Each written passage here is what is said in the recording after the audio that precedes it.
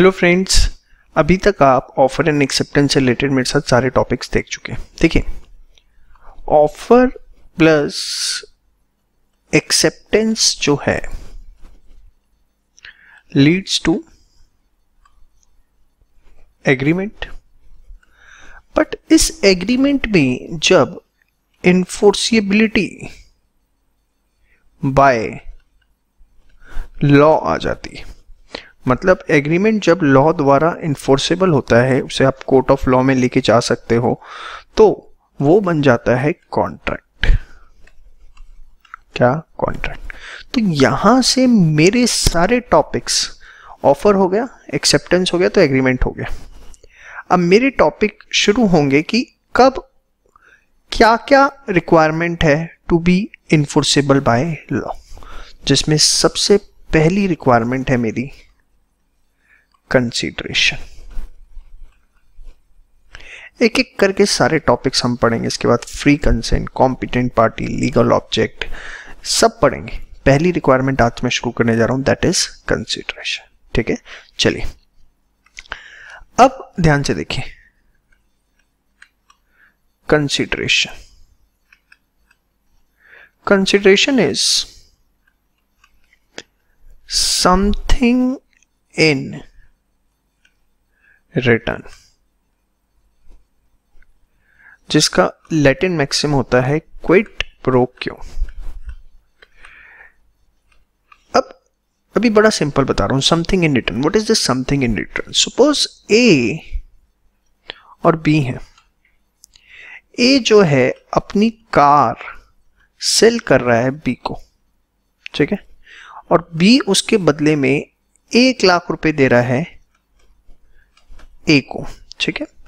तो यहां पर जो कार ए दे रहा है किसको? बी को, हाँ या ना? Show.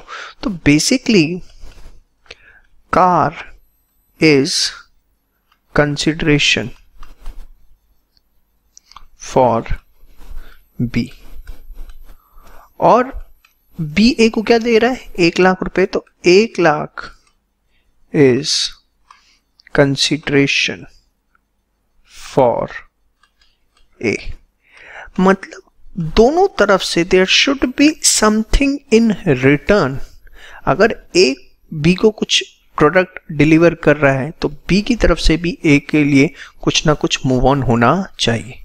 Something in return, not anything. Anything नहीं, समथिंग इसलिए बोलते हैं, something which is related to contract. अब इसने इसको गाड़ी दी और बी बदले में 2 थप्पड़, क्या दिया तो सही, तेरे को बदले में 2 थप्पड़, मेरे हाथ की इतनी वैल्यू है देख।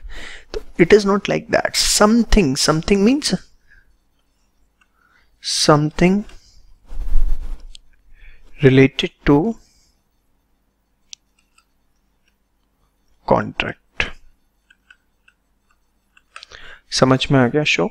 तो यहां पर ये जो कार है वो कंसिडरेशन है बी के लिए, और 1 लाख रुपए कंसिडरेशन है किसके लिए? ए के लिए। So this is the general meaning. एक और एग्जांपल दो।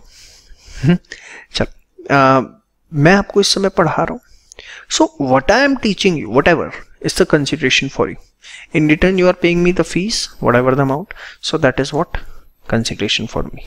समझ में आ गया? श्योर। चलिए, अब what is the position of law, how the law defines consideration. बहुत अच्छा, मजेदार, बहुत सीखने के लिए चीजें। एक एक चीजें हमें ध्यान से सुननी और समझनी है। शुरू करें फिर। देखिए, section 2 clause T of Indian contract act, याद करने की जरूरत नहीं होती, सेक्शन मैंने आपको पहले ही बताया हुआ है। कॉन्ट्रैक्ट एक्ट 1872, इसमें कंसिडरेशन की डेफिनेशन दी गई, और क्या दी गई है ध्यान से देखिए। When at the desire of promisor, when at the desire of promisor, promisee or any other person, अभी मैं डेफिनेशन को स्प्लिट करके लिख रहा हूं, बस इसे नोट डाउन कर लीजिए। फिर एक एक पॉइंट एक्सप्लेन करता हूं. When at the desire of the promisor, the promisee or any other person has done or abstained from doing, does or abstains from doing, promises to do or abstain from doing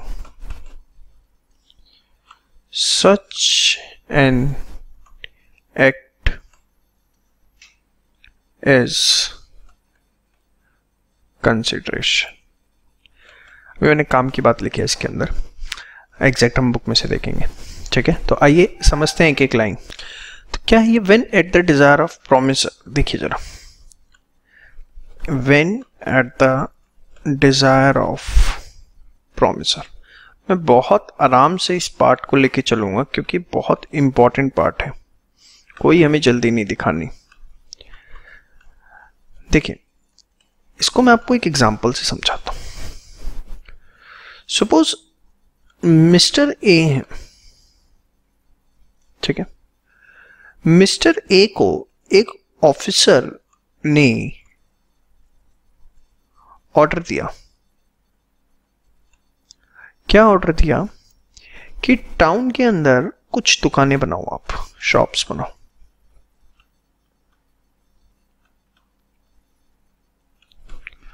order क्या था? Construction of shops के लिए. ठीक है, ए ने अपना पैसा खर्च किया और शॉप्स बना दी. ए constructed the shops at his own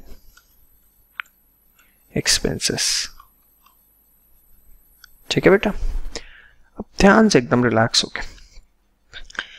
इसमें से एक शॉप मिस्टर बी को अलॉट हुई. Allottee of shop. ठीक है, तो मिस्टर बी आए एंड उन्होंने अपनी शॉप ऑक्यूपाई कर ली.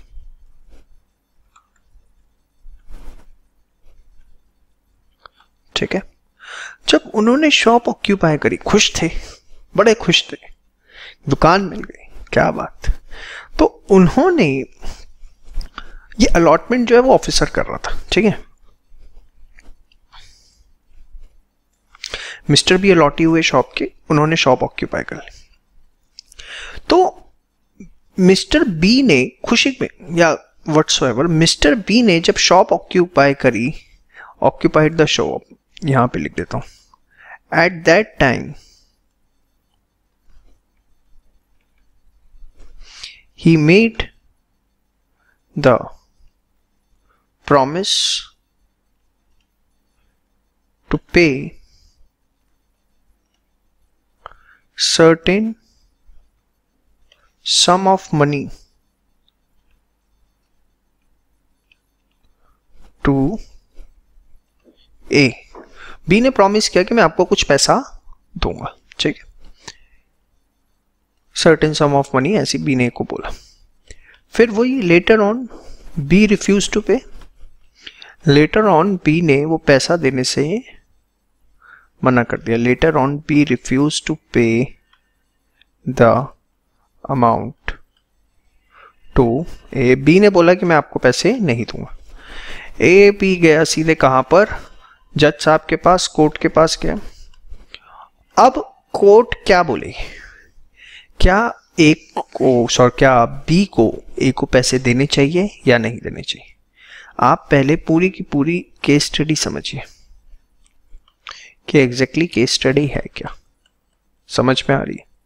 कि there was an officer who ordered to mister B A to construct certain shops at his own expenses. There after officer allotted the shop to mister B. Mister B came to occupy the shop and promises to pay certain sum of money to A. Later on he refused to pay the amount to A. Whether the question is whether A is eligible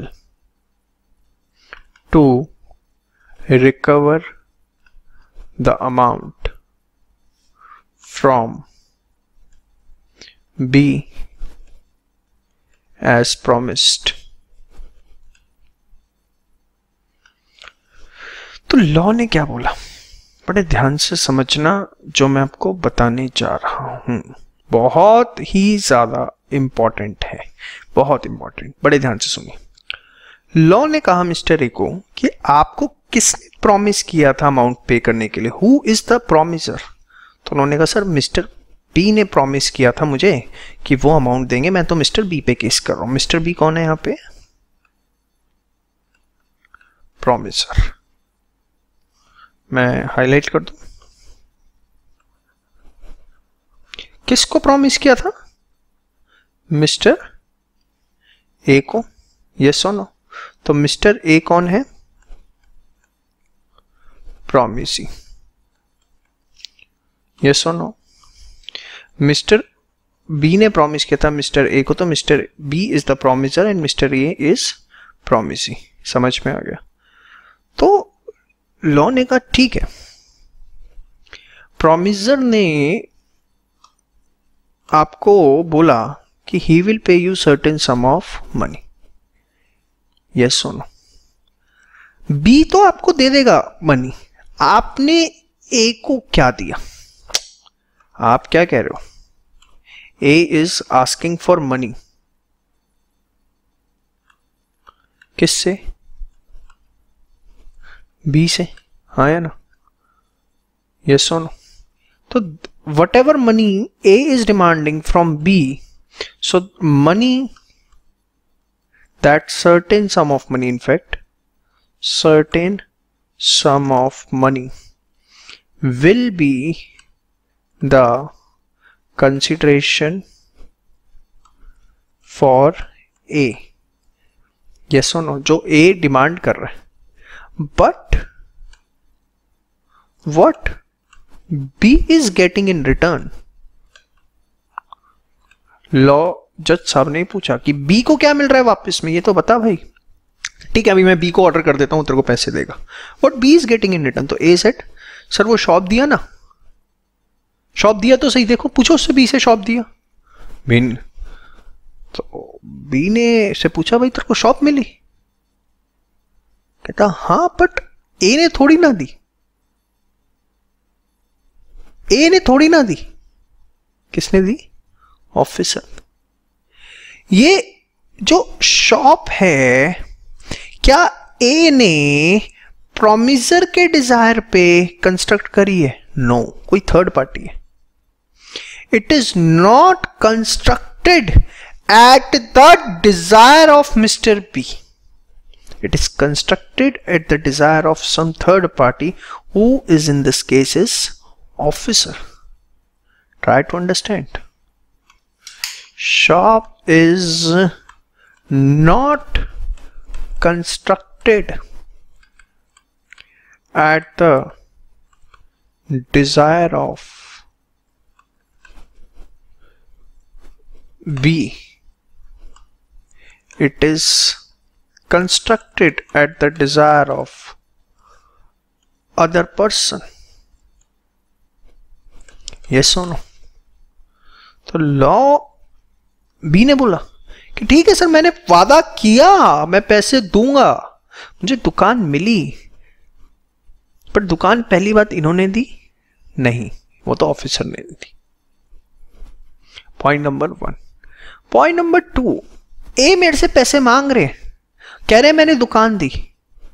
क्या दी, ए ने दुकान दी, but क्या वो दुकान B की Dzire पे बनी थी, बी के कहने पे बनाई थी?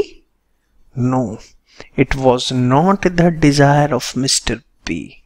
लॉ ने बड़ा क्लियर कर दिया कि पहली लाइन इतनी डेप्थ में लिखी है, When at the desire of promiser, जिसने आपको प्रॉमिस किया है कंसिडरेशन देने के लिए, उसकी डिजायर पे बी ने आपको प्रॉमिस किया है कि yes he will pay you the amount, but उसकी डिजायर क्या है, उसके कहने पे आपने किया क्या है। डोंट टेक इट की शॉप बनाया, वो शॉप उसके डिजायर पे नहीं है, वो ऑफिसर की डिजायर पे। हाँ, अगर लॉ ये लिख देता ना when at the desire of promiser और एनी अदर पर्सन, अगर लॉ ये लिख देता तो बात अलग हो जाती, बट लॉ में ये नहीं लिखा हुआ। लिख देता प्रॉमिसर या किसी और पर्सन की डिजायर पे तो ठीक है, और पर्सन तो था, बट यहाँ क्या लिखा है, सिर्फ प्रॉमिसर की डिजायर होनी चाहिए। तो ये क्या ए एलिजिबल है, बी से no, because the shop was not constructed at the desire of B, that is promiser, rather it was constructed at the desire of third party या another person. And law is very strict here that it should be at the desire of promiser, not any other person. It should be at the desire of promiser only, जिससे आप पैसा चाह रहे हो। तो hopefully आपको एक case clear है। ये केस स्टडी हुई थी बेसिकली, जो मैं आपको बता रहा हूं, ये केस लॉ है दुर्गा प्रसाद वर्सेस बलदेव।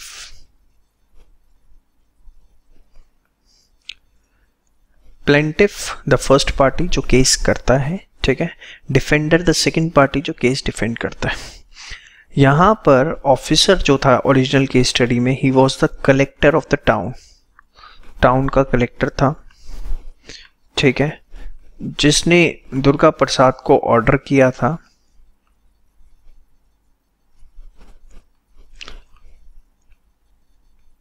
ए को, जिसको मैं बोल रहा हूं, और जो अलॉटी था वो थे बलदेव जी महाराज। ये एग्जैक्ट केस लॉ था,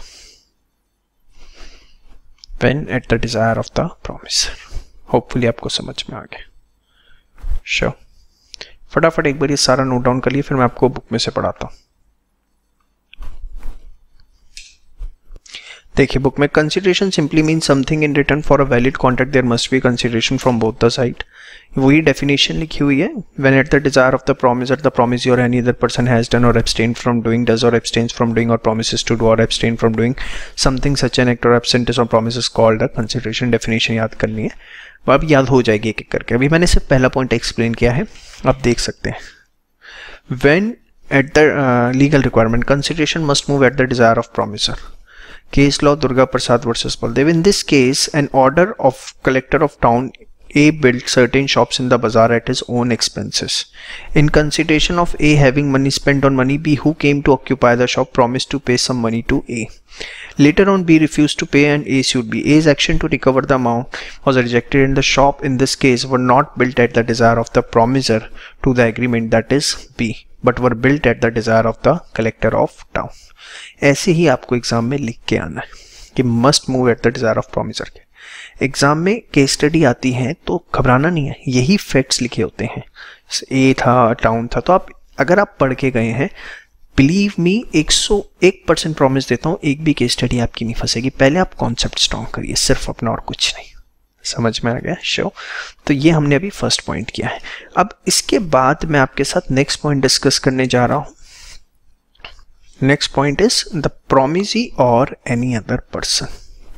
बहुत अच्छी केस स्टडी है इसके ऊपर भी, तो उसके लिए मैं नेक्स्ट पार्ट में स्विच ओवर कर रहा हूँ। थोड़ा दो पार्ट्स में इस डेफिनेशन को समझते हैं, अच्छा रहेगा सेहत के लिए भी और समझ में। और believe me this is the last topic, उसके बाद आपको लॉ ऐसा स्मूथ, अभी भी स्मूथ लगेगा, मैं जानबूझ के डेप्थ में उतर रहा हूँ ताकि आपको एक basic understanding, once your basics are clear in the law ना, आपको बहुत मजा आने वाला है और बड़ा इंटरेस्टिंग है, नॉलेज अपडेट होती है। ठीक है, थैंक यू सो मच, फटाफट नोट बना लो सारे। हेलो फ्रेंड्स, चलिए अब सेकंड पार्ट समझते हैं, द प्रोमिसी और एनी अदर पर्सन। बहुत इंटरेस्टिंग, मेरी पूरी लॉ का सबसे फेवरेट टॉपिक है, बड़े ध्यान से समझो। प्रोमिसी और एनी अदर पर्सन। अब देखो यहां लॉ ने क्या लिखा है, द प्रोमिसी और एनी अदर पर्सन, बड़ा सही चीज है, ध्यान से समझना। एक ओल्ड लेडी थी,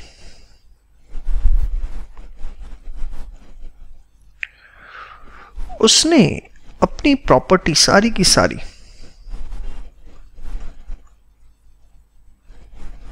ट्रांसफर कर दी, और अपनी जो प्रॉपर्टी ट्रांसफर की ओल्ड लेडी ने, वो किसको की?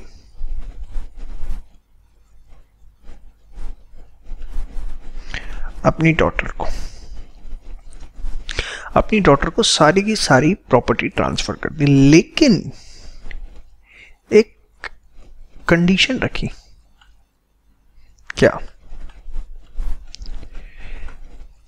As against this transfer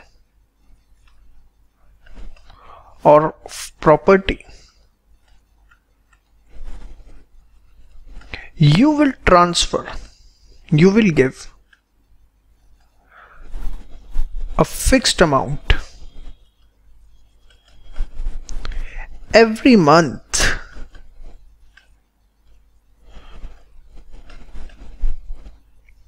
to my sister till she is alive। जब तक मेरी बहन जिंदा है, मैं आपको प्रॉपर्टी ट्रांसफर कर रही हूँ। ओल्ड लेडी ने कहा अपनी बेटी को, बेटा मैं तेरे को प्रॉपर्टी दे रही हूँ, लेकिन जब तक मेरी बहन जिंदा है उसको हर महीने एक फिक्स्ड अमाउंट जो उन्होंने आपस में बैठ के म्यूचुअली डिसाइड कर लिया, से 10,000 per month for the maintenance of sister, ये डॉटर जो है वो किसको देगी? Sister of old lady. मतलब डॉटर जो है उसे मनी देनी है।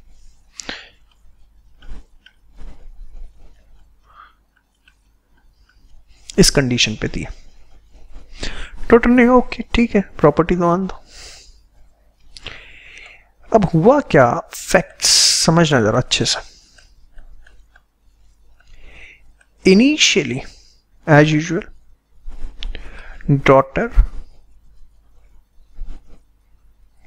paid the amount for some time तक उसने अमाउंट दिया, से 2-4 महीने जो भी दिया, ठीक है। thereafter daughter refused to pay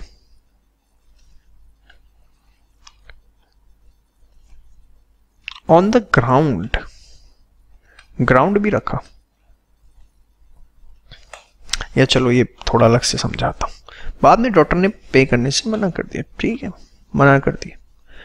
sister of old lady went to the court. अब केस चला इनके बीच में, केस चला तो डॉटर ने, ध्यान से सुनना, अपना क्या ग्राउंड दिया?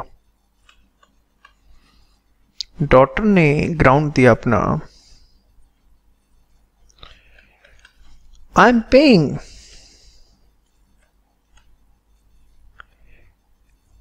या if I am paying amount to lady. Lady का मतलब क्या है यहां पे? सिस्टर ऑफ ओल्ड लेडी, या और अच्छा वर्ड यूज करें किसने प्रॉमिस किया था अमाउंट देने के लिए? डॉटर ने, हाँ या ना? तो डॉटर कौन है यहाँ पे? प्रॉमिसर। और किसको देना है उसने? सिस्टर ऑफ ओल्ड लेडी को। तो अब हम लॉ के वर्ड यूज करते हैं, प्रॉमिजी। ठीक है, प्रॉमिसर एंड प्रॉमिसी। ठीक है, तो बड़े ध्यान से एक चीज समझो। If I am paying amount to promisee, that is the lady, what I am getting in consideration? ठीक है, मैं आपको अमाउंट दे रही हूं, डॉटर ने बोला। प्रॉमिसर ने बोला किसको? प्रॉमिसर कौन? यहां पे डॉटर। प्रॉमिसी कौन? देखो जानबूझ के बहुत स्लो करा रहा हूं, सिर्फ ध्यान से। हल्की सी जल्दी करिए और दिमाग में बस ये 2 बार चिपक गया ना, ऐसा शॉर्ट होगा, लॉ से नफरत हो जाएगी। इसलिए बड़े आराम से समझो। लॉ से 2 ही चीज़ होती हैं, लाइक इकोनॉमिक्स, या तो बहुत प्यार या बहुत नफरत, और प्यार करना है हमेशा। प्रॉमिसी कौन है यहाँ पे? Sister of old lady. तो आपको केस समझ में आ रहा होगा कि भाई ठीक है, I am giving you consideration. यहां से यहां पर क्या आ रहा है? वे कंसिडरेशन होनी चाहिए, there must be a consideration from both the sides. तो प्रॉमिसी ने क्या ग्राउंड रखा?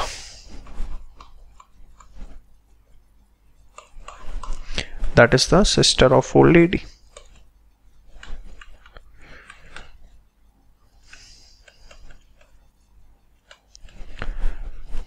उसने ग्राउंड रखा, please read the law carefully. When at the desire of the promiser, when at the desire of the promiser, promisee or any other person, ऐसा बिल्कुल भी जरूरी नहीं है कि कंसिडरेशन प्रोमिजी से ही आए। It may move from any other person, and here the old lady is any other person. In case of प्रोमिजर, देखो प्रोमिजर के केस में डिजायर सिर्फ प्रोमिजर की हो सकती है, अदर पर्सन की नहीं हो सकती। लेकिन प्रोमिजी के केस में the consideration may come from प्रोमिजी और मे come from any other person, and here on behalf of प्रोमिजी it is coming from old lady. प्रोमिजर की डिजायर पर, एट द डिजायर ऑफ, मतलब प्रोमिजर के केस में कंसिडरेशन सिर्फ और सिर्फ, प्रोमिजर का केस था पिछले वाला जो भी आपने किया, कौन सा? दुर्गा प्रसाद वाला जो आपने केस किया, वो प्रोमिजर था। तो प्रोमिजर के केस में shall come at the desire of प्रोमिजर only, उसमें ऑल अदर पर्सन नहीं था। जबकि प्रोमिजी के केस में मे कम एट द डिजायर ऑफ प्रोमिजी और एनी अदर पर्सन। ये जो भी आपने किया, very important case law means hair money पे करने का, lay their after daughter refuse to पे, conclusion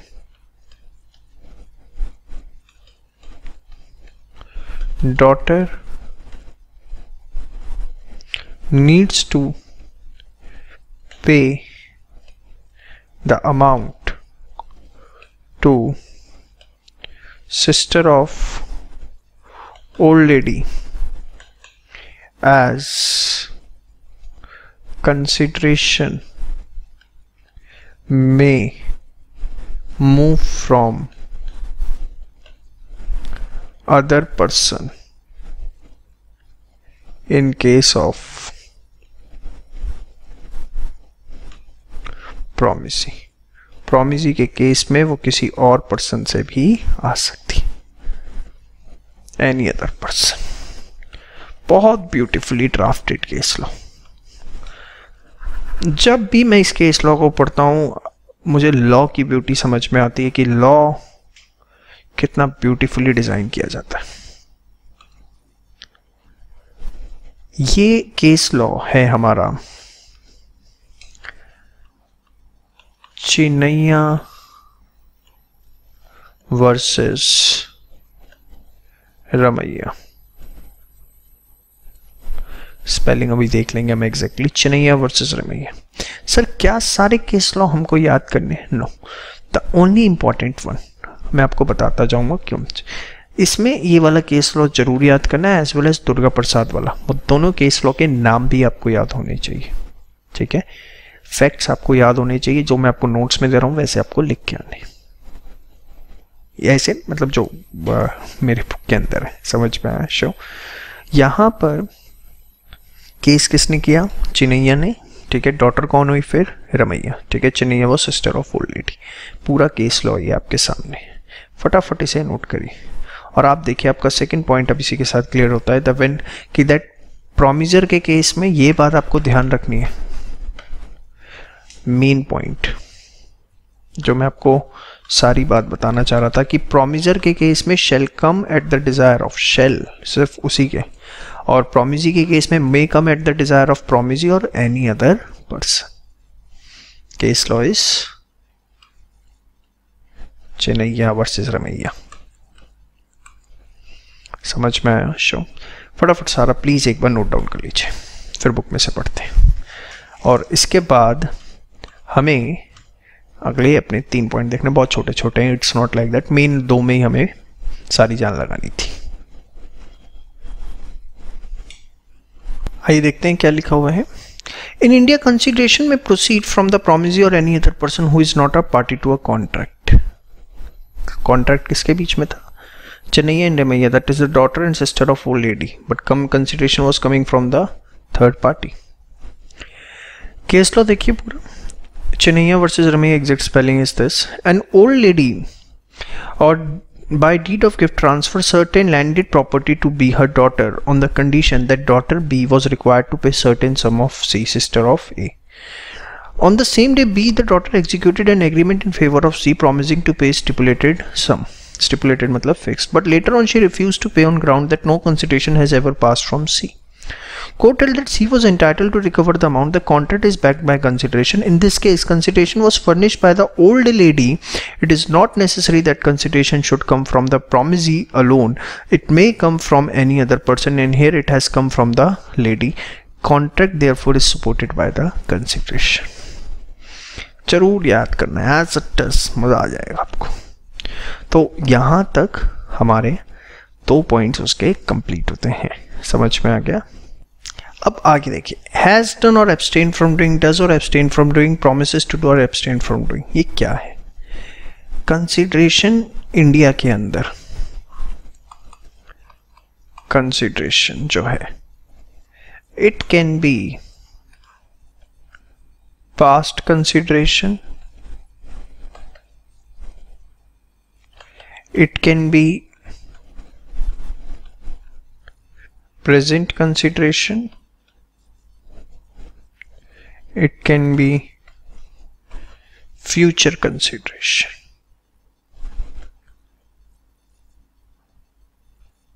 It can be past, it can be present, it can be future. Past consideration is allowed in India. It's most important point. Has done or abstained from doing, उसी चीज को negative sense में जब लिखते हैं, offer में भी बताया था, याद आ रहा है? हैज डन हो चुका है या होने से मना किया गया है। फॉर एग्जाम्पल नेगेटिव उसका कोई एग्जाम्पल बताओ। रिलायंस इंडस्ट्री का नील अंबानी का मुकेश अंबानी के साथ कॉन्ट्रैक्ट था कि एक दूसरे के बिजनेस में एंटर नहीं कर सकते, तो that was abstain from doing. समझ में? वही चीज जब नेगेटिव सेंस में थी। डज और abstain from, this is for present, this is for past, and moreover promises to do or abstain from doing, that is future. अब मैं आपको तीनों बातें बड़े आराम से समझाने जा रहा हूँ. पास्ट की पहले बाद में बात करूंगा, पहले प्रेजेंट एंड फ्यूचर की करूंगा, फिर पास्ट थोड़ा सा डेप्थ में है उसको देखेंगे. ठीक है, तो consideration can be past, present and future. उसके लिए हमने 3 लाइनें लिखी. मैं तीनों बातें आपको समझा रहा हूँ, ध्यान से देखिए. देखिए, कंसिडरेशन में बी एग्जीक्यूटेड एंड एग्जीक्यूटरी. ये क्या है सर? बड़ा सिंपल. अरे अपने आप पढ़ो, आपको समझ में आएगा. मैं आपको इस लायक बनाना चाहता हूं कि लॉ आप खुद इंटरप्रेट करें. आप देखो, लॉ इसलिए इंटरप्रिटेशन जरूरी है इसकी खुद की. आगे जाकर पता नहीं कौन सा एक्ट आएगा, क्या आएगा, कैसे आएगा. आप उसे पढ़ना नहीं सीखेंगे तो किस लायक. एक बार मेरे कहने पे पढ़ो अपने आप, और ना समझ में आए तो बात रही. धीरे धीरे आदत डालूंगा, पूरे टॉपिक्स पढ़वा दूंगा तुमसे. पढ़ो जरा एक बार, वीडियो पॉज करो. आ गया होगा पक्का समझ. एग्जाम्पल पढ़ते के साथ ही वो ऊपर वाला लाइन क्लिक कर गया होगा. It simply means when consideration for the contract has been provided, then it is known as executed consideration, and where the consideration is promised to be provided, it is known as executory. यार सीधी सी बात है. ए ने 5,000 रुपये दिए B को, और B ने बोला कि मैं आपको गेहूं सप्लाई करूंगा आफ्टर सम टाइम, तो इट इज एग्जीक्यूटेड. ए ने बी को दे दिए, हाँ या ना. जबकि बी फ्यूचर के अंदर वीट सप्लाई करेगा, दैट इज एग्जीक्यूटरी. खत्म कहानी. ये एट प्रेजेंट है. Executed is what? A present consideration. Executory is what? Future consideration. Past नहीं कि ईडी लगा हुआ है तो इससे समझ लो पास्ट है. बता रहा हूँ, पास्ट कंसिडरेशन बहुत अलग चीज है, अभी डिस्कस करूंगा डिटेल में. Executed consideration is the present, executory is what? Future. Example simple. खैर ये आपसे पूछा तो नहीं जाएगा, इतना रेलिवेंट पॉइंट नहीं है. वो 2 केस लॉ इंपॉर्टेंट था अभी जो करा है. अब आ रहा है what is this past consideration. देखो मैं बता रहा हूँ, पास्ट कंसिडरेशन इस चीज को आप ये मत समझना कि सपोज आपने मुझे फीस पे कर दी 2 महीने पहले, और अभी आप पढ़े जा रहे हो, जब से पढ़ते रहोगे तो जो हमने दे दिया वो past. No, here in the sense of law it is present consideration. Past consideration is entirely different. It's a separate concept. आप इसे प्योर इंग्लिश मत लेके चलना कि सपोज सर क्या बोलते हैं, मैंने किसी को 10,000 पेमेंट की थी, 10,000 पी की पेमेंट की थी 3 महीने पहले, और अब वो मुझे क्या बोलते हैं उसके गुड्स प्रोवाइड करने वाला है, तो वो जो पहले दी थी वो पास्ट है. No, it's executed. The present ही बोला जाएगा उसको. पास्ट कंसिडरेशन एक एंटायरली न्यू कॉन्सेप्ट है जो मैं आपके साथ अब डिस्कस करने जा रहा हूँ. समझ गए? क्लियर है? शो पास्ट कंसिडरेशन क्या है, चलिए डिस्कस करते हैं. से पहले आप लोग यहाँ पर present consideration, future, to be provided लिखा भी हुआ देखो, प्रोमिसेस टू डू. ठीक है, प्रेजेंट हैज डन, हो चुका है.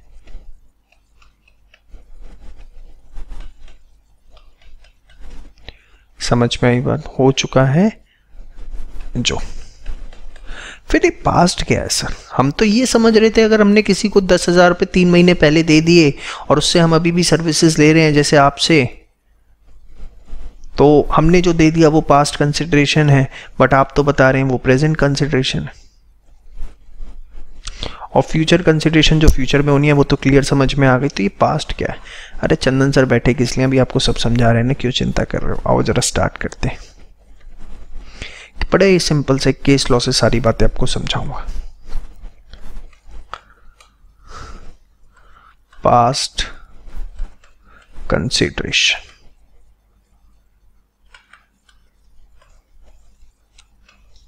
चलिए देखते हैं इसमें क्या केस लॉ हुआ.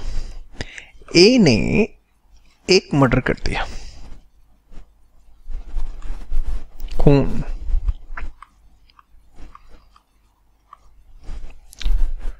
अब ए ने मर्डर किया, जो भी सरकमस्टांसिस रहे हो.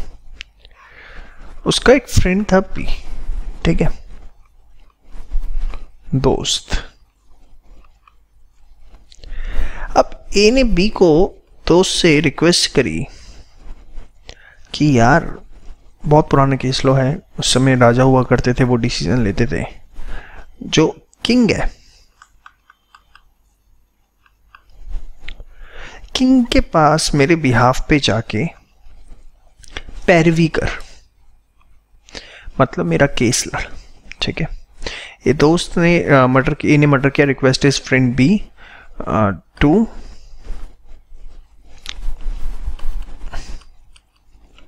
Help him. बी ने भी दोस्ती निभाई उसने, ठीक है। बी ने किंग के सामने उसका केस रखा, सारी बातें फैक्ट्स रखे, क्लियर किए, ठीक है। और बी ने सारे खर्चे इनकर किए, ऑल एक्सपेंसेस इनकर्ड बाय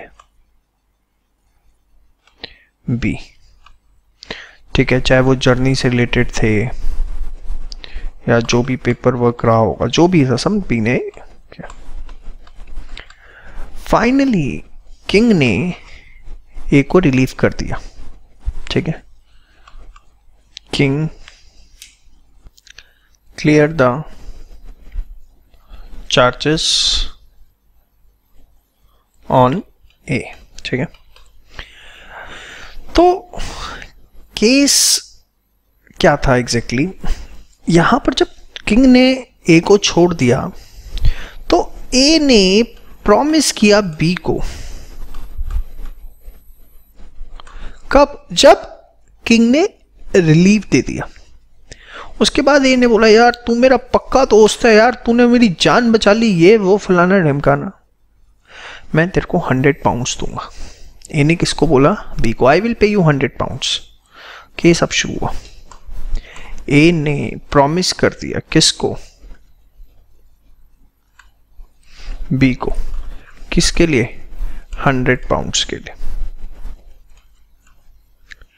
फिर लेटर ऑन तुम्हारी तरह निकम्मो रिफ्यूज टू पे,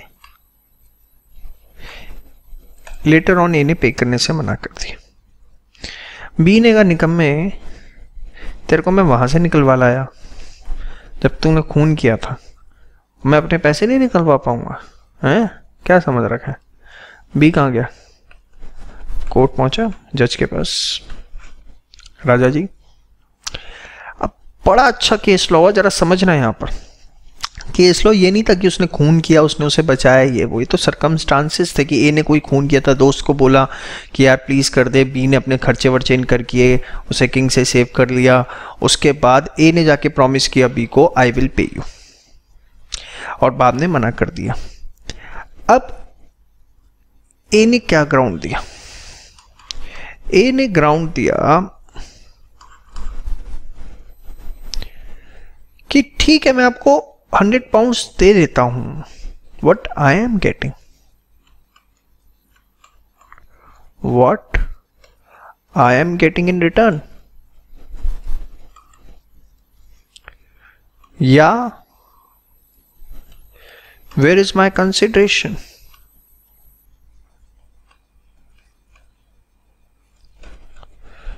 तो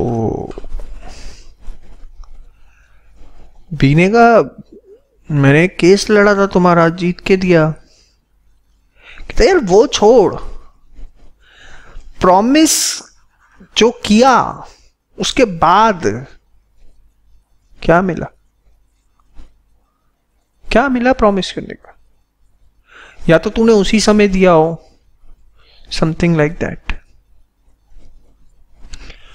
तो आप समझ रहे हो? ए ने बोला कि what I am getting against this 100, वो तो तूने दोस्ती यारी में किया था यार, हो गया, वो चीज खत्म हो गई थी, वो केस जीत गए हम। अगर मैंने उसके लिए कुछ देना होता तो हम पहली बात करते।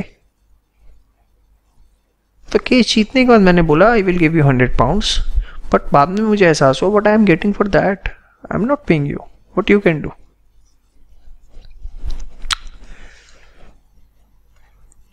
बी ने कहा बेटा ये पढ़ा, हैज डन, क्या लिखा हुआ है? Has done. मतलब क्या है इसका? इसकी इंटरप्रिटेशन क्या है? इसकी इंटरप्रिटेशन ये है if any act has been performed in past and later on consideration is promised against such performance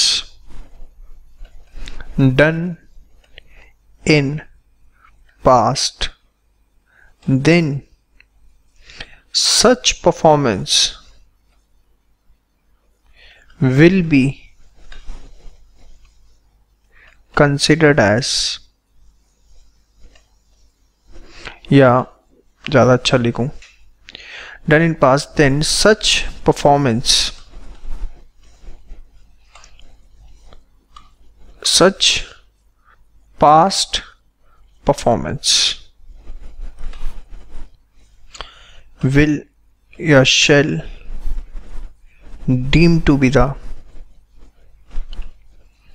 consideration, उसे consideration मान लिया जाएगा. No fresh consideration is required. कोई fresh consideration की जरूरत नहीं. If any act has been performed in past and later on consideration is promised against such performance done in the past, then such past performance shall deemed to be the consideration. Deemed मतलब होता है मान लिया जाएगा. Shall deem to be the consideration. एक ने अगर 100 pound का वादा किया है, जो केस जीत गया था, तो वो वहीं पर कंसिडरेशन बन गई. इसी को बोला जाता है पास्ट कंसिडरेशन. पास्ट कंसिडरेशन का कॉन्सेप्ट क्या है कि एक्चुअली में जब एक्ट परफॉर्म हो रहा था, ठीक है, उस समय हो सकता है कि ए ने कोई प्रॉमिस नहीं किया, लेकिन जब वो हो गया और उसने उसको उसके अगेंस्ट पेमेंट करने की बात कर दी, तो ही नीड्स टू पे द अमाउंट. और यहां पर एक चीज आप और समझो, who is the promiser? A. Who is the promisee? B. और जो उसने केस लड़ा था वो इसके कहने पे तो लड़ा था, तो when at the desire of promiser, हाँ या ना? ये भी बात हो रही है. आप इस बात को समझ रहे हैं? सपोज मैंने किसी स्टूडेंट को पढ़ाया फ्री ऑफ कॉस्ट, उसके नंबर आ गए 100 ऑफ 100, ऑल इंडिया टॉप मारा उसने. क्या सर, मजा आ गया. I will pay you ₹1 crore, 1 CR. That 1 CR is what? क्या मैं उससे ले सकता हूँ? जी हाँ, ले सकता हूँ. क्यों ले सकता हूँ? क्योंकि the moment he will promise me, the act done by me, the promisee, will become the past consideration. तो मेन बात जो आपको ध्यान रखनी है, as soon as promiser promises to pay for an act done by promisee in past for promiser, the act so performed by promisee for promiser shall become the consideration for the amount promised, and such past act will be termed as past consideration. Main point आपको अब समझ में आएगा past consideration क्या है. समझ में आया? तो ये था पास्ट कंसिडरेशन. मैं आपको बोल रहा था कि आप पास्ट कंसिडरेशन को इतने हल्के में ना लें. पूरा केस लॉ हमने इस पर डिस्कस किया है। आइए जरा देखते हैं फटाफट। आप ये सारा का सारा नोट डाउन कर लीजिए। नोट डाउन करने में प्लीज कमी ना छोड़े, ये आपकी बहुत हेल्प करेगा लैंग्वेज बनाने में। ठीक है, चलिए। The act is done at the desire of promiser, but before any promise is made is called past consideration. Act done at the desire of promiser, but before any promise is made. उस समय promise नहीं किया था, is known as past consideration. Question आ सकता है। Past consideration is no consideration and it is not accepted in England, but in India it is accepted. See the definition that the person has done or abstained from doing. India में है, England में नहीं होता। Case law है लेम्फले versus ब्रेथफोल्ड का, नाम याद करने की जरूरत नहीं है केस लॉ का, सिर्फ फैक्ट्स याद होने चाहिए। एग्जाम में अगर आ भी जाता है तो you can write down in the decided case law, main facts फिर आपको लिखने, बट कुछ मेन केस लॉ उनके नाम याद रख लो तो अच्छा है। In this case A committed a murder and requested B to labour and to do his best to obtain pardon from the king, कि किसी से तरह से किंग से रिलीफ मिल जाए। B did his best and obtain Kings pardon riding and journeying at his own expenses. There after a promise to be to give 100 pounds, later on refused to pay. He was held liable. It was held that a past act done at the request of promiser will be a good consideration for the subsequent promise. तो ये था आपका consideration की पूरी definition, 4 points के अंदर हमने discuss करी है। अब आप पूरी डेफिनेशन अच्छे से याद कर लें, बहुत इंपॉर्टेंट है, 101% क्वेश्चन इसके ऊपर आएगा ही आएगा। इसके बाद 2-3 छोटे से पॉइंट्स और हैं, वो मैं आपके साथ नेक्स्ट वीडियो में इसके डिस्कस करता हूँ फीचर्स में। पहले 4 पॉइंट्स में हमने डेफिनेशन डिस्कस किया, अब नेक्स्ट पॉइंट में 5, 6, 7। Thank you so much. चलिए आइए अब डिफरेंट पॉइंट्स की बात करते हैं। देखो, एडिक्वेसी ऑफ कंसिडरेशन, लॉ इस पे कुछ भी नहीं बोलता, ध्यान से समझना ये क्या है। जैसे सपोज ए ने अपनी कार बेची बी को, ठीक है, और कार सेल करी बी को, और बी ने बदले में पेमेंट करी ए को, ठीक है। Suppose A paid ₹50,000 for against car cell. बाद में लेटर ऑन ए रियलाइज्ड, या ए came to know that market value of car was 3 lakh. तो क्या ए बी पर केस कर सकता है ऑन द ग्राउंड की कंसिडरेशन जो मिली है इनएडिक्वेट है? No, A can't Sue B. इनएडिक्वेट है कंसिडरेशन या एडिक्वेट है, लॉ कहता है इस पे आप कोई केस फाइल नहीं कर सकते। Adequacy of consideration is not necessary. सो आपको जो मेन बात ध्यान रखनी है वो क्या ध्यान रखनी है? Consideration must be present, must consideration होनी चाहिए। इनफैक्ट ₹1 भी होती ना तो सफिशिएंट है। Consideration must be present. It is immaterial, मतलब इमेटीरियल हम लिखते हैं जब कोई चीज रेलिवेंसी नहीं रखती।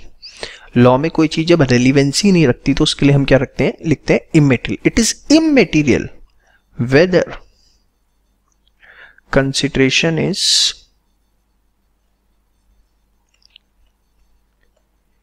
एडिक्वेट और इनएडिक्वेट। ठीक है, इमेटीरियल वर्ड आप अपनी डिक्शनरी में ऐड कर लें। जब भी आपको लिखना है कि ये चीज रेलिवेंसी नहीं रखती तो आप उसके लिए क्या लिखेंगे, इमेटीरियल। पॉइंट नंबर 1 जो मैंने आपको सिखाया। आइए देखते हैं बुक में से।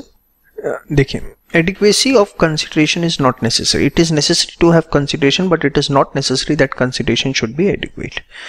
If a party gets what he was contracted for and what is of some value, the court will not inquire whether it is equivalent to the promise.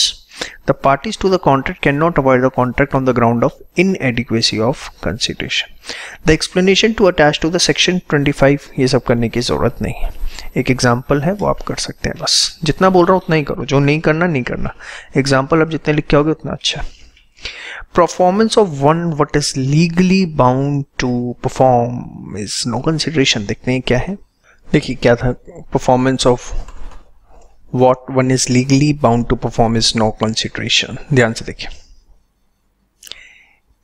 ए एक वकील है एंड जो बी है वो क्लाइंट है, client of ए, ठीक है।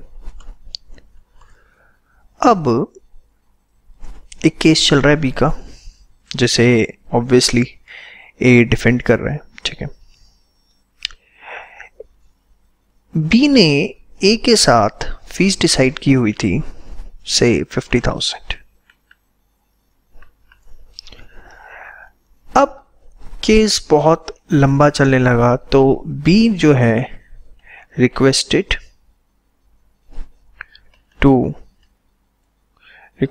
A to conclude as soon as possible, कि यार जितना जल्दी हो सके कंक्लूजन निकलो।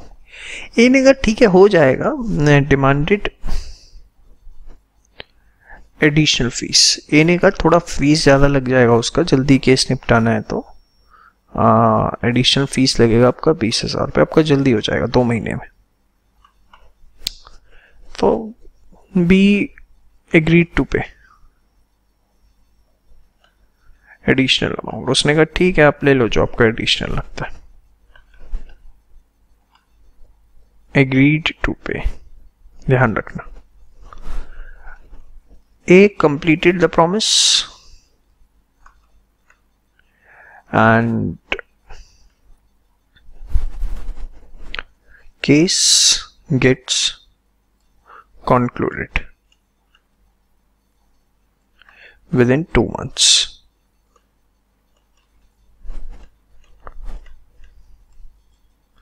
from the date additional fees was promised। बड़ा इंटरेस्टिंग केस लो भाई। बी बड़ा खुश हुआ, मिठाई लेके ए पे पहुंचा। तो बी ने कहा चलो वो ये तो हमारा काम ही था ये वो। बी उठ के जाने लगा। ये ने कहा सर वो 20,000 रुपये आपके आने थे। किसने बोला? ए ने। किसको बोला? बी को। क्या सर वो 20,000 रुपये आपके आने थे एडिशनल फीस के। तो बी ने अब लिए मजे। Later on B refused to pay additional amount.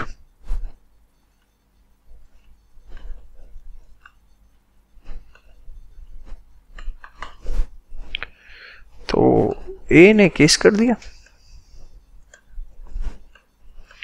A sued मतलब केस करते हैं। A sued B for additional fees। Case में A ने ग्राउंड रखा। ध्यान से समझना। बी कौन है? प्रॉमिसर, जिसने प्रॉमिस किया है टू पे एडिशनल फीस। समझ में? और ए कौन है? Promisee.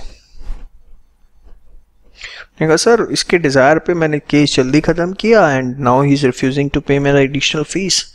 The court said, the court concluded, okay, he's refusing to pay you additional fees? Yes. Tell me one thing, have you taken earlier fees also, na? Yes sir, पहले भी ली थी। कहते आपने पहले 50,000 रुपए लिए, now you are asking for additional 20,000। Tell me, ये 50,000 रुपये आपने किस चीज के लिए लिए थे? कहता sir for case of my client. हाँ,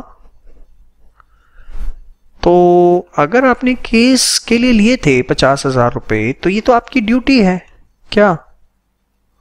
to conclude it as soon as possible. आप ये 20,000 रुपये किस लिए मांग रहे हो? चलो अब ये तो केस हो गया खत्म कि आपने उसके लिए लिए थे for case of my client, तो आपकी ड्यूटी टू कंक्लूड। 20,000 रुपये किस चीज के मांग रहे हो? Is there any additional service you are providing?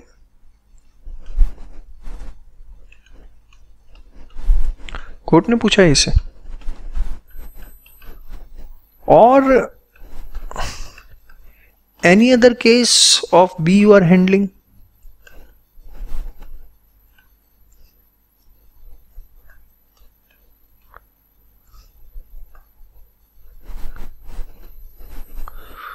No sir, I am just asking 20,000 because he promise to पे if I will conclude the case as early as possible। तो कहते उसके लिए तो तुम्हें 50,000 दिए थे, ये 20,000 रुपए क्यों दे?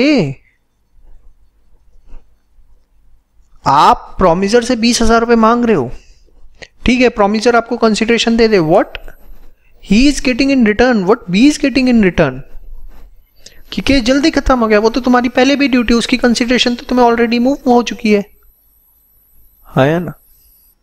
तो जो आप लीगली बाउंड हो उसके लिए एक्स्ट्रा कंडीशन नहीं मान सकते। फॉर एग्जाम्पल एक और परफेक्ट एग्जाम्पल देता हूं। आप मेरे से पढ़ रहे हो, क्लासरूम में बैठे हुए, मैंने आपको बोला 3 महीने में कोर्स करा दूंगा, already it has been 3.5 months और अभी तक आपका 80% कोर्स हुआ है। यू आर सिंग सर फटाफट करवाओ ना, हमारा एग्जाम आ रहा है। तो मैंने कहा ओके, डू वन थिंग, पे मी ₹5,000 extra, then I will complete your course with in 3 days। Okay sir, now first of all complete the case, we will pay you. मैंने कहा okay, I completed your course in next 3 days. Then I am asking for additional amount. Whether you are bound to pay? No. Because earlier what you paid to me was for completing the course on time itself. Now I cannot demand any additional amount. How? If you are studying any additional subject, if you are joining coaching for any other subject, then I am supposed to take additional fees from you.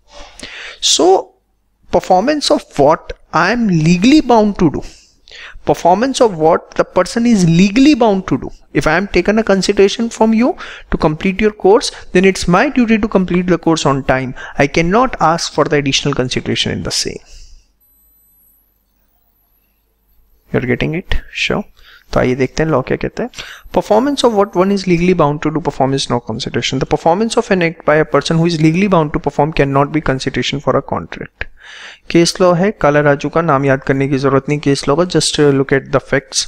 An agreement made by a client to pay his lawyer an additional sum of the suit was successful. The additional sum was payable over and above the fees already settled. मैंने time factor को बना लिया settle. It was held that the promise was void as for lock of consideration. The lawyer was already under pre existing obligation to render the best of services under original contract. यहाँ पर उसने इसलिए promise किया था क्योंकि case जीतना था, मैंने उसे जल्दी कर दिया ताकि वो थोड़ा जल्दी समझ में आए। However a person promises to do more than what is legally bound to do, then is promise the additional payment for the extra work, then extra payment for extra work is a consideration. जो आपको बताया सब कुछ से कुछ भी इसमें नहीं। The next and the last point in this, consideration must not be illusory. It should carry some value. It is not like that, give me ₹10,000, I will give you some blessings. समझ में, इस तरह का कुछ illusionary नहीं होना चाहिए, कुछ illusion ना करिए, मतलब something real. It should not be vague. It should have some value. I will pray for you if you will give me 1 lakh. It must be competent. It must be something to do which the law attaches some value. Law की नजरों में जिसकी value है. It should be physically. It should not be physically impossible. It must not be uncertain. Consideration must be fixed, certain. Point बहुत important है. खासकर जो बच्चे MCQ पेपर के लिए तैयार कर रहे हैं, जिनको लिखना है उनके लिए तो खैर एक नॉर्मल पॉइंट है. Uncertain new change, it should be competent, it should not be physically impossible, it should be something which law attaches some value. So these 7 points that I have discussed with you in this consideration Very, very important. Let's have a quick recall. Consideration was quid pro quo, something in return. I am right or no? I have something or anything? Something. Very good. What was the definition? When at the desire of the promiser. Yes, desire of the promiser. The case law was Durga Prasad versus Baldev. Collector of the town ordered A to build certain shops. Thereafter, B, who came to occupy the shop, offered some amount to A, but later on he refused to pay. So A sued B, but the court held that shop was not built at the desire of B, so you can't ask for the amount from B. Yeah. When at the desire of the promisor, the promisee or any other person, the case law was of Chennai and Ameya, whereas the old lady transferred her property to her daughter, and in a condition that the daughter will pay the amount to sister of old lady. Initially the daughter paid the amount, but later on refused to pay on the ground that there is no consideration moving from the sister of old lady to the daughter.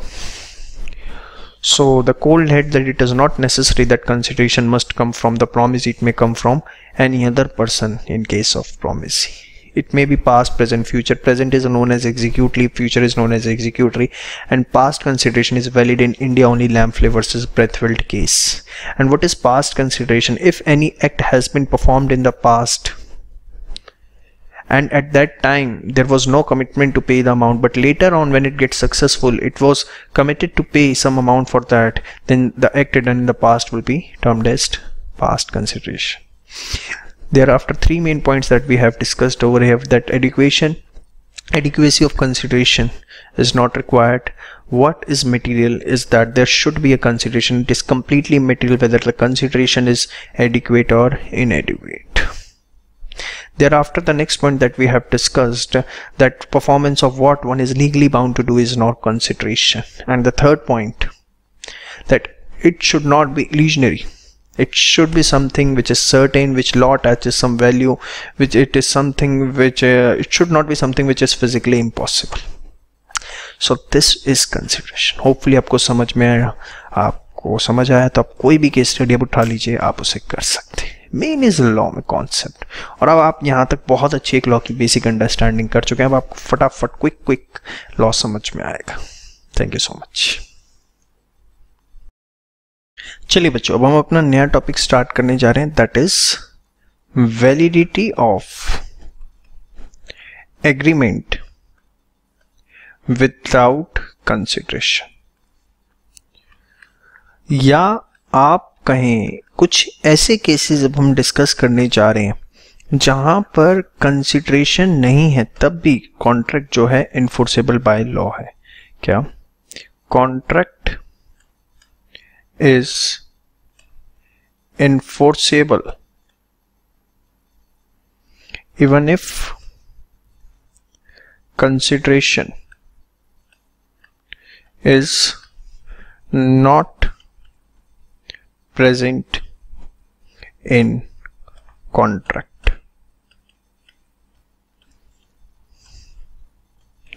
कुछ ऐसे cases.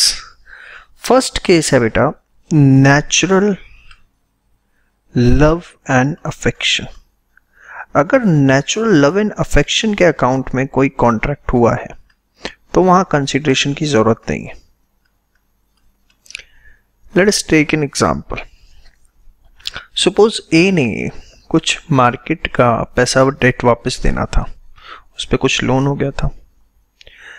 अब जो creditors हैं वो उसके पीछे पड़े हुए कि पैसे दे पैसे दे. तो बी जो कि ब्रदर था किसका? ए का, प्रॉमिस किया किनको? क्रेडिटर्स को, कि I will pay on behalf of my brother. तो once this promise is made by B to creditors, now B can not refuse to पे. Once promised by B, he cannot refuse the payment. क्योंकि this contract is on account of natural love and affection. B बाद में ये नहीं कह सकता कि मैं आपको पेमेंट कर रहा हूं तो बदले में मुझे क्या मिल रहा है। आपको बदले में कुछ लेने की जरूरत ही नहीं है, because contract is enforceable even if consideration is not present in contract. Once promised bye B, he can not refuse the payment, he needs to पे। This is because there is a natural love and affection between A and B. But इसके लिए law ने 4 conditions लगाई। इतना आसान नहीं है। पहली चीज, that there should be an agreement in writing, कि बी ने ये चीज राइटिंग में दी हो, point number 1। Point number 2, it should be registered. Registered होना चाहिए कोर्ट ऑफ लॉ में, ठीक है, प्रॉपर जो रजिस्टर्ड एग्रीमेंट बनते हैं वैसे। There should be a natural love and affection, and the fourth is parties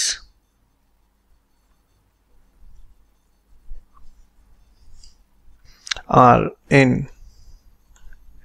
near relation। अब ये क्या है 4 चीजें, जरा समझते हैं।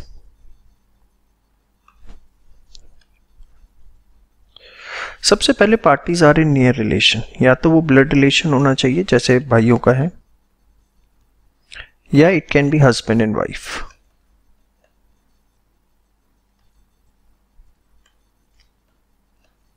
सिर्फ यही 2 चलेंगे। There should be a natural love and affection. अब नेचुरल लव एंड अफेक्शन कब देखना है? At the time of entering into contract।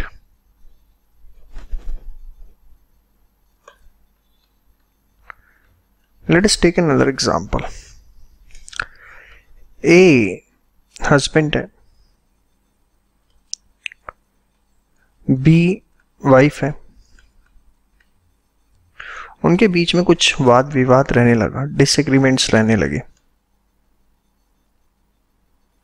तो they mutually decided कि that दोनों अलग अलग रहेंगे and A will pay a fixed amount every month to B। ठीक है, दोनों अलग अलग रहेंगे। Initially A paid the amount, thereafter he refused to pay the amount।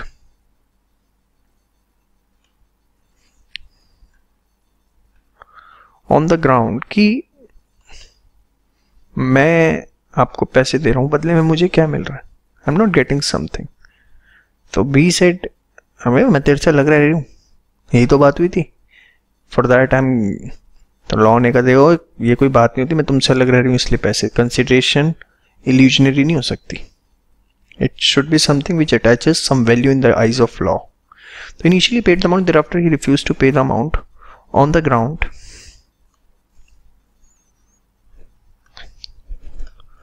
No consideration is moving from B to A, कोई consideration B से A के पास नहीं आ रही। अब यहां पर B ने क्या ग्राउंड दिया? पहला ग्राउंड, मैं अलग रह रही हूं, जो दिया जा सकता है अगर सोचें हम। क्या दिया, चलो छोड़ो, अभी क्या दिया? जब B ने बोला कि मैं तुमसे अलग रह रही हूं इसलिए पैसे दे रहे हो, तो लॉ ने उसे रिफ्यूज कर दिया, क्या कह के कि इल्यूजनरी नहीं हो सकती, अटैच सम वैल्यू। बी ने कहा कि no consideration is required. In our case, as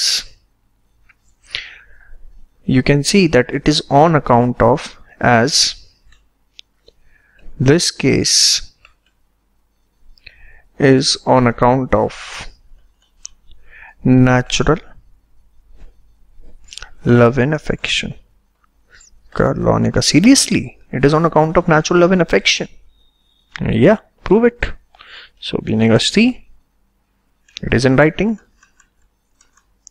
it is registered, it is on account of natural love and affection. Wife and husband है तो नेचुरल लव एंड अफेक्शन. ने कहा natural love and affection कब? It should be at the time of entering into contract. अरे तुम्हारे बीच में तो disagreement चल रहे थे इसीलिए तो तुम अलग हुए. तो जब दोनों के बीच में डिसएग्रीमेंट चल रहे थे इसलिए अलग अलग रह रहे हो, तो how it is possible that there is natural love and affection at the time of contract?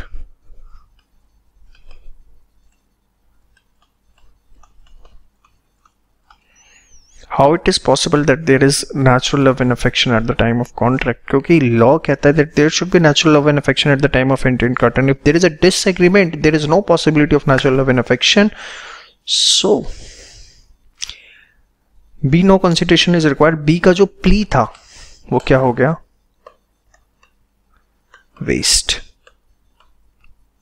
क्या A को अमाउंट देना पड़ेगा? नहीं देना पड़ेगा क्योंकि this contract is not on account of natural love and affection.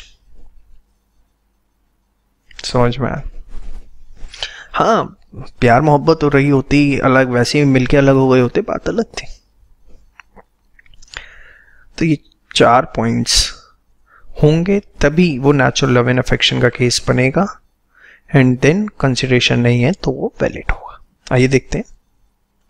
देखिए, validity of an agreement without consideration, ये सेक्शन याद करने की जरूरत नहीं है. फर्स्ट है natural love and affection. There is no consideration yet the contract is valid because it is affected by natural love and affection. In case of contract shall be valid if following conditions are satisfied. और जो मैंने आपको case बताया था वो देखिए, lucky दबी versus Bhootnath and vector Swami versus रंगा स्वामी, ये दोनों केस लॉ पढ़ सकते हैं. ये वही है जो मैंने आपके साथ डिस्कस किया था, और ये एक नया केस लॉ. नाम याद रखने की ज़रूरत नहीं आपको, दोनों में से किसी भी केस लॉ का. ठीक है, जो मैंने अभी आपको बोर्ड पे बताया सिर्फ आप उतना भी याद रखते हैं तो मोर देन सफिशिएंट है. ये 4 कंडीशंस मेन आपको इसमें याद रखनी है. समझ में आ गया? चलिए, तो this was the first point. Next है हमारा compensation for past voluntary services. ये मैंने आपको समझा भी दिया है, जिसको हमने पास्ट कंसिडरेशन बोला कि जब हमने किसी के लिए कोई काम किया उस समय ऐसी कोई कंसिडरेशन की बात नहीं हुई थी, काम हो गया, उसके बाद सामने वाली पार्टी ने प्रॉमिस किया कि I will compensate you for this, मैं आपको इसके लिए पे करूंगा. तो जो आपने एक्ट पास्ट में किया है वो क्या बन जाता है, क्या मान लिया जाता है उसको? कंसिडरेशन. तो वही आप देखिए, एक्सेप्शन की वैसे लिखने की जरूरत नहीं थी इसके अंदर, बट इन्होंने दे रखा है तो हम क्या करें. प्रॉमिस टू कंपनसेट होली और part in person who has already voluntary done something, the promiser is enforceable. 4 कंडीशनें fulfil होनी चाहिए. शुड वॉलंटरी होना चाहिए, has been rendered for the promiser उस समय एग्जिस्टेंस में था. the promiser must intend to compensate the promise किया गया हो compensate करने के लिए. तो बेसिकली चारों पॉइंट पास्ट कंसिडरेशन के, कुछ इसमें नया नहीं है. अब मेन जो था वो आपका फर्स्ट ही पॉइंट था वैसे तो. नेक्स्ट है हमारा प्रॉमिस टू पे टाइम बाद डेट. ये क्या होता है, ध्यान से देखें. देखिए, there is a limitation act 1963. ये क्या कहता है, सपोज मैंने अगर किसी से कोई अमाउंट रिसीव करना है, लेना है, और मैं 3 साल तक कोई लीगल एक्शन उसके अगेंस्ट नहीं लेता, तो I can not demand that money from the person. नहीं आया समझ? देखो बताता हूँ. सपोज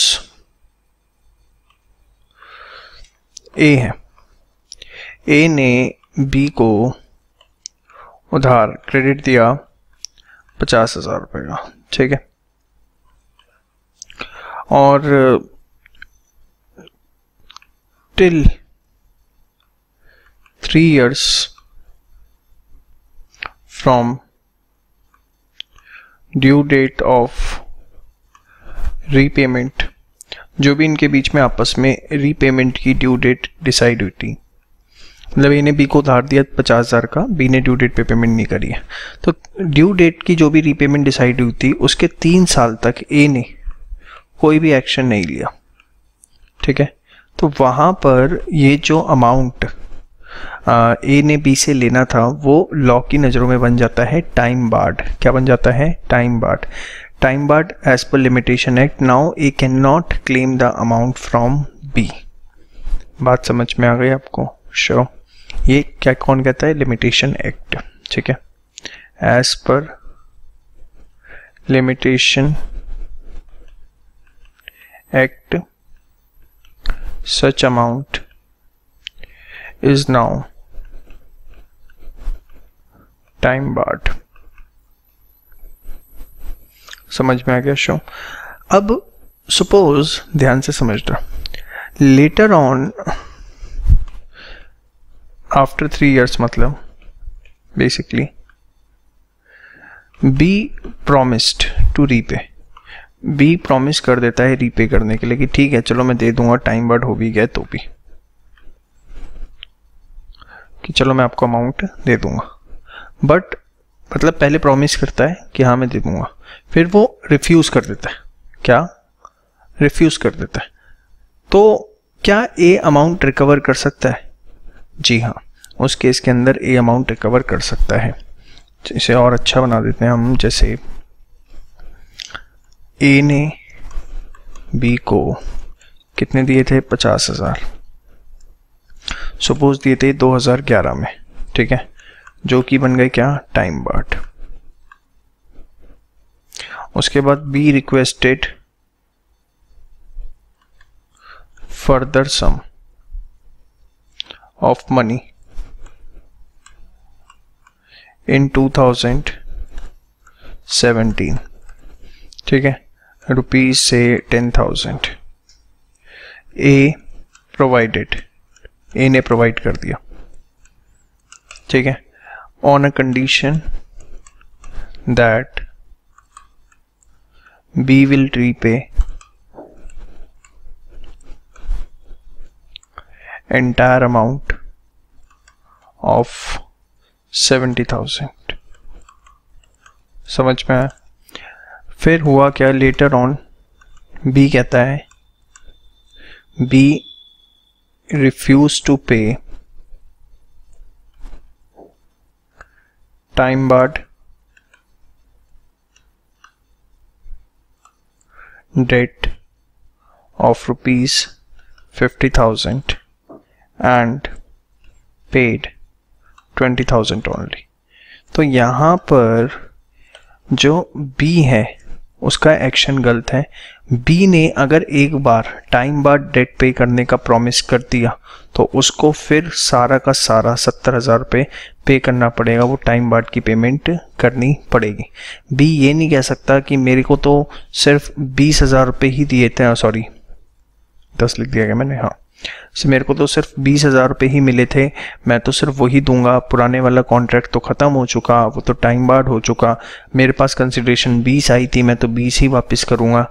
ये एक्सक्यूज़ भी नहीं ले सकता, क्योंकि लॉ कहता है कि अगर आपने टाइम बार्ड कॉन्ट्रैक्ट को पे करने का प्रॉमिस कर दिया तो there is no requirement of any consideration. समझ में आया? आइए देखते हैं। If a debt is not claimed for a period of 3 years, then it cannot be claimed thereafter. However, a promise to pay the time barred debt is enforceable. The promise should be in writing, signed by the person making it or by the authorized agent. ये condition है, लेकिन the promise may be for the whole or part of the debt. ऐसा जरूरी नहीं कि सारा ही amount हो, ये एग्जाम्पल है। तो अगर टाइम बार्ड डेट का केस है, दो वो कॉन्ट्रैक्ट एंड हो चुका है, बट फ्यूचर के अंदर अगर पार्टी प्रॉमिस कर दे कि मैं पे कर दूंगा और वो कॉन्ट्रैक्ट राइटिंग में आ गया तो फिर पे करना पड़ेगा। वहाँ पर आप लॉ में एक्सक्यूज़ नहीं ले सकते कि पुराना कॉन्ट्रैक्ट तो ख़त्म हो गया, ये जो मैंने नया टाइम बार्ड डेट को पे करने का प्रॉमिस किया इसके बदले में तो मुझे कुछ नहीं मिला। आप ऐसा नहीं कह सकते। क्यों?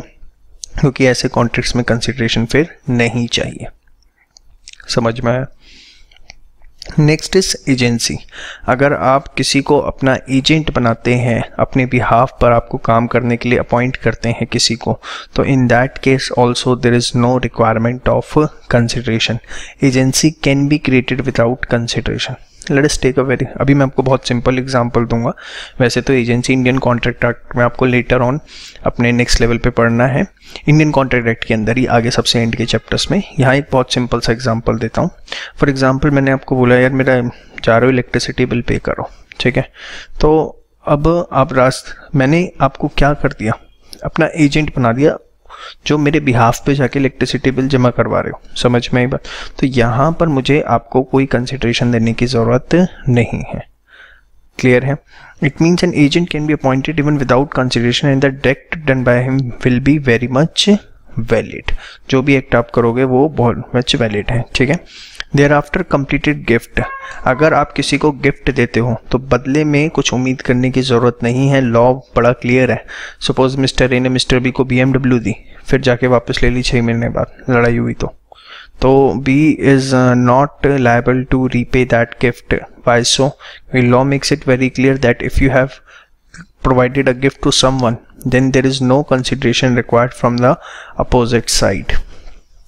Gift made does not require any consideration. The person giving gift cannot take the same back from the other party by taking the plea that no consideration has moved from the other party. समझ में आई बात? Sure. तो ये चीज़ आपको ध्यान रखनी है। इसके बाद है हमारा बेलमेंट ऑफ गुड्स। बेलमेंट क्या होता है? ये भी वैसे एक लेटर ऑन हमारा पूरा चैप्टर है, जस्ट यहाँ रेफरेंस है तो इसलिए बता रहा हूँ। बेलमेंट होता है, सपोज आप मेरे पास अपने कुछ गुड्स रखवा देते हो कि सेफ्टी पर्पस से, कि बाद में मैं को जब चाहिए होंगे मैं आपसे ले लूँगा, ठीक है। तो यहाँ पर आपने मेरे पास गुड्स रखवा दिए और जब आपको चाहिए होंगे आप वापस ले जाओगे, तो this is a contract of bailment. Bailment क्या होता है? जहाँ पर एक पार्टी दूसरी पार्टी के पास गुड्स रखवा देती है, जब उसका पर्पस ख़त्म हो जाएगा या जो भी पर्पस से, जैसे यहाँ पर आपने मेरे पास रखे हैं सेफ्टी पर्पस से, तो पर्पस खत्म हो जाएगा तो वो उसे वापस ले जाएगी, ठीक है। तो यहाँ पर बेलमेंट के जो कॉन्ट्रैक्ट होते हैं, हम आगे फ्यूचर चैप्टर्स में अपना देखेंगे कि there is no requirement of consideration in case of bailment. देखिए ये जो 2 पॉइंट है ना, अभी सिर्फ आपको इतना समझना है। Agency you know very well कि हम अगर किसी को एजेंट बनाते हैं तो उसे हम क्या बोलते हैं? एजेंसी। क्या है, क्यों है, कितना है, बहुत डेप्थ में पढ़ेंगे जब चैप्टर ऑफ एजेंसी आएगा। बस अभी आप इतना समझिए, क्योंकि ये टॉपिक बीच में है कि एजेंसी के केस में आपको किसी को अपना एजेंट बनाना है तो वो जो भी काम करेगा वैलिड है। समझ में आई बात? और आप उसे कुछ पेमेंट कर रहे हैं या उसके लिए नहीं कर रहे, इट डजंट मैटर। मैंने कोई अपना एजेंट बनाया, वो मेरे बिहाफ पे पब्लिक डीलिंग कर रहा है, it is very much valid. Later on कुछ ऐसा निकल आता है कि मैंने एजेंट को सैलरी नहीं दी या एजेंट को कंसिडरेशन नहीं दी, तो एजेंट ने जितनी पब्लिक डीलिंग्स करी हैं वो कैंसिल हो जाए, ऐसा कुछ भी नहीं है, ठीक है। एजेंसी के केस में कोई कंसिडरेशन नहीं चाहिए। सेम वे बेलमेंट, अगर आप किसी के पास गुड्स रखवाते हो तो वहाँ पर भी किसी तरह की कोई कंसिडरेशन नहीं चाहिए। Bailment can be without consideration, सिर्फ बीच में है इसलिए आपको यहाँ पे रेफरेंस के लिए बता रहा हूँ। मेन जो इसके पॉइंट था वो आप मेरे साथ ऑलरेडी कर चुके हैं, that is the natural love and affection, ठीक है। पास्ट कंसिडरेशन भी अगर आप देखें हम ऑलरेडी कर चुके होते हैं। टाइम बाय डेट एक ध्यान रखने वाली चीज़ है। एजेंसी लेटर ऑन डिटेल में देखें। कंप्लीटेड गिफ्ट में there is no consideration in bailment of goods. तो होपफुली हमें सारी बातें यहाँ तक क्लियर हो चुकी हैं कि there are 6 cases. 1 is natural love and affection, second बोलिए पास्ट सर्विसेज का प्रॉमिस, ठीक है। उसके बाद एजेंसी, बेलमेंट ऑफ गुड्स, ठीक है। इसके बाद completed gift and time bye date. ये 6 ऐसी सिचुएशंस हैं जहां पर कोई कंसिडरेशन नहीं है, तब भी जो है हमारा कॉन्ट्रैक्ट वैलिड होगा। समझ में आया शो? जिसमें ये तो अब बहुत इंपॉर्टेंट है, ठीक है। बाकी इसके मतलब इस पे आपकी प्रॉपर एक केस स्टडी आ सकती है